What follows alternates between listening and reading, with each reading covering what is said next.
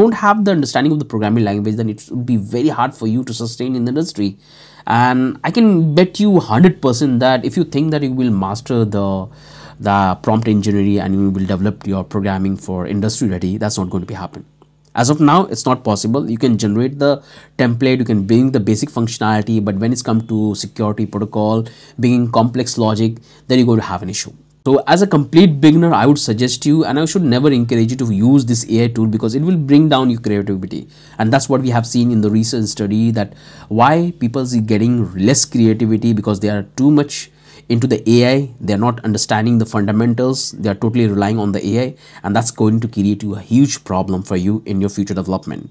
You're going to manage, you're going to launch small project, make few dollars, but if you think that you're going to sustain in the industry in the long run, that's not going to be happen. If the AI can perform and write those code, companies can automate that process as well. Even we do that automation in our organization. We have a top development team there. We focus mostly on the security and availability of the application, and that's the most important thing, because generating a boilerplate is not the big deal.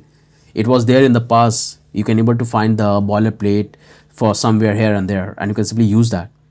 And that's what exactly happening. So if you're building a small application, it's good, but if you think that you're going to get into the company, that's not going to be happen. Mark my word, it's not going to be happen. But if you get into the company through this vibe coding, you can, but it's not going to be the sustaining process for you. Then you need proper understanding. If you have the proper understanding of the programming language, then you can able to give proper command to the AI model, and then you can able to make the maximum benefit of the AI.